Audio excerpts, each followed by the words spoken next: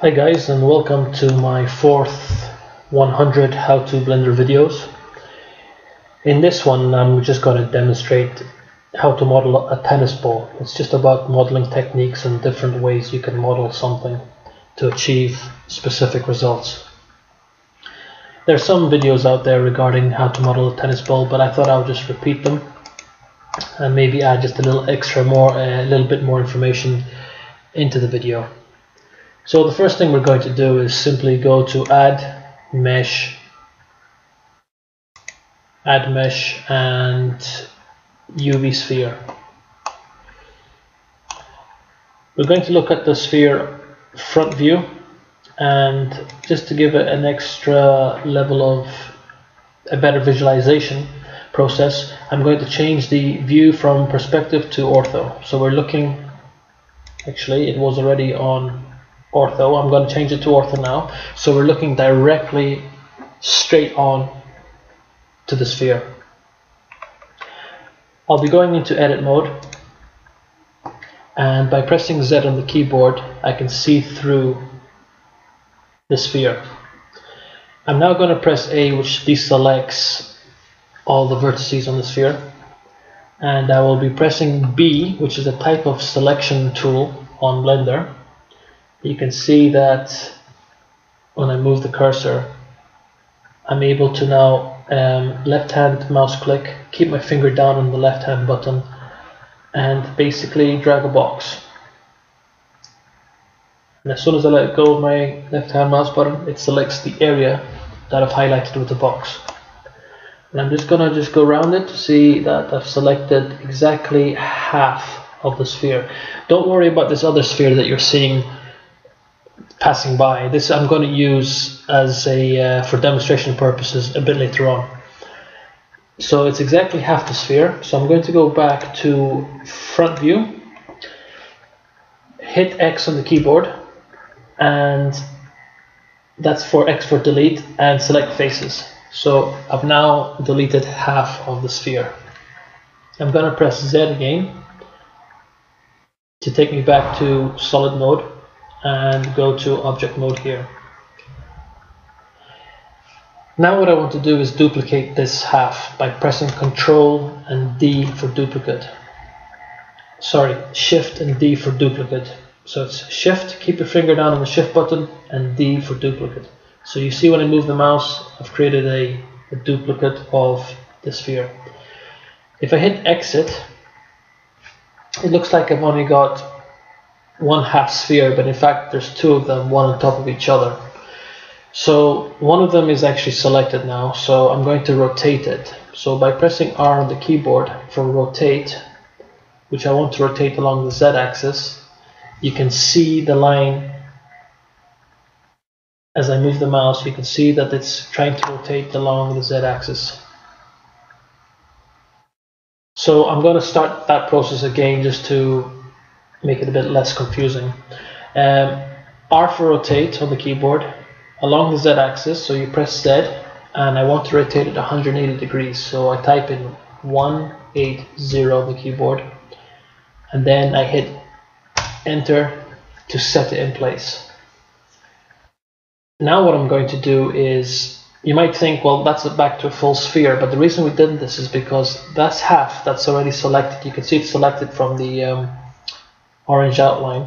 If I press R for rotate again, and this time rotate it along the x-axis, you can see that when I type in 90, I've rotated it 90 degrees along the x-axis and hit enter.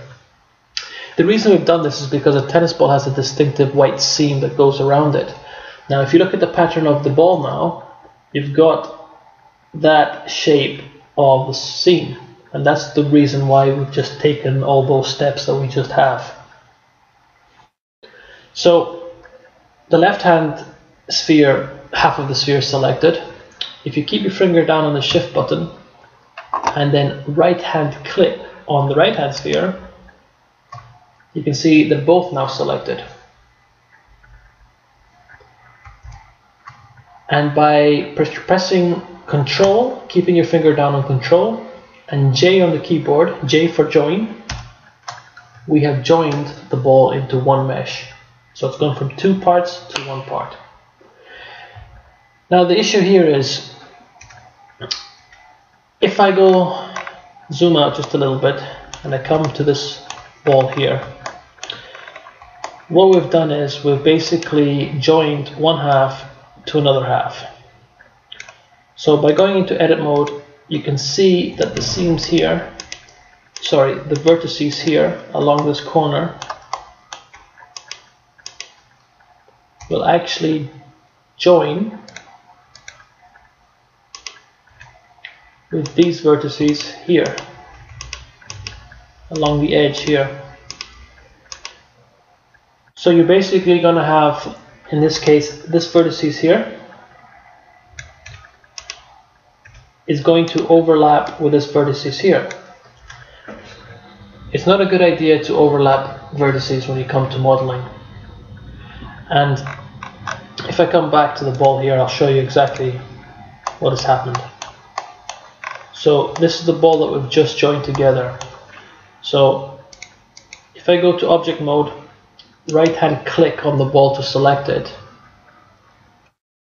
then go to edit mode and go to the area where the seams have joined. If I move this vertex, you can see the other vertex from the other half of the ball. This is an issue. You don't want that to happen. Luckily, Blender has a nice tool that can actually eliminate those overlapping vertices. So in edit mode, press A to select the whole mesh. A is for deselecting it and A is also for selecting it. So press A until you've got it all highlighted in orange. Now we go here to the left hand side, remove doubles. So if I come back to the ball and I move the seam, the vertex, the vertex, you can see there's only one, so they're no longer overlapping. So that's exactly what we wanted. And let's go back to object mode here.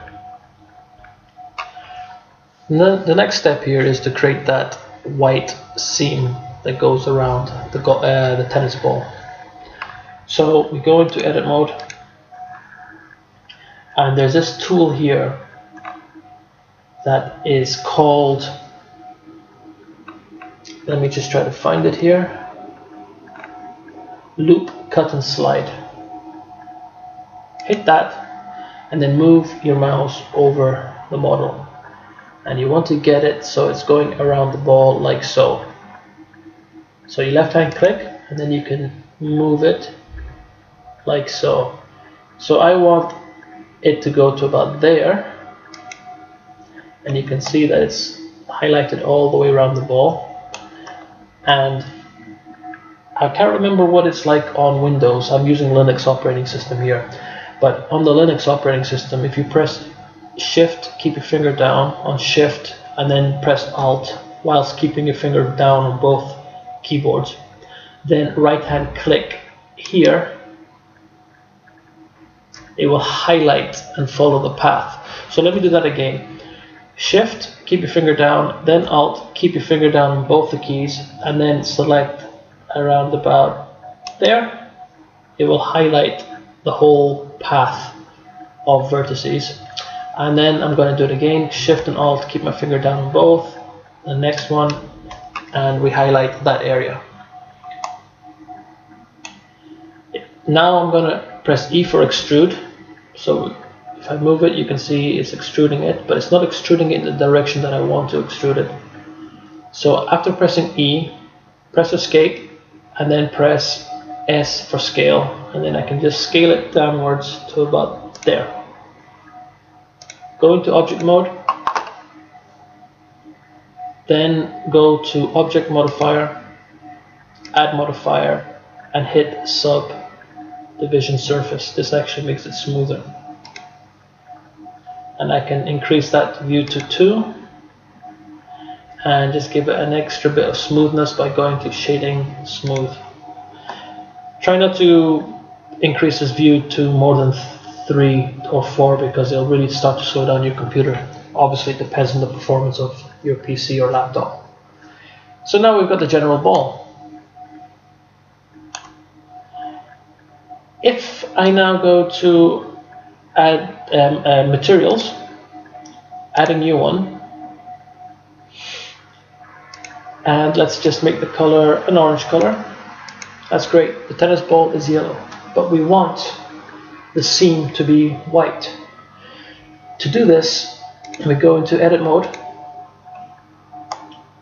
We've got the seam already highlighted. If it's not highlighted, you're gonna have to physically highlight it. I'll show you how to do that again. Go to, keep your finger down on Shift, then keep your finger down on Alt, and then select the line of vertices. Let me press Z to make it see-through so you can see it. So you can see it's all highlighted. I'll press that again. Now I want to do the same on the other side. Shift and Alt, and there you go, it highlights the whole area. So we want to add a new material by pressing this plus button here. Click New, and let's make it even whiter, and then you have to remember to assign it. And there you go. You basically created your tennis ball with the white seam. Now, to make these balls even more realistic in terms of rendering, you're going to have to use some use this tab here, that's a particle tab. And it's gonna, you know, tennis balls, that fluffy, hairy type material. And to do that, you go to the particle tab, press plus to add one, and instead of emitter, go to hair.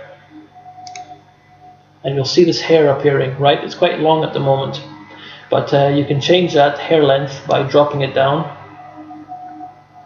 using the plus the arrow buttons left or right. And at the moment there's only 1000 hairs, so that's why it looks to be rather limiting in terms of the number of hair. You can increase those numbers by using this tab here, by physically clicking round about the middle of this section here and then typing the number of hairs you want. I would recommend about, instead of 1000, maybe 5000 or 10,000. The problem is my system is a bit slow, and it'll probably take about 10 minutes before it calculates all that, so I can't really physically show it in this video.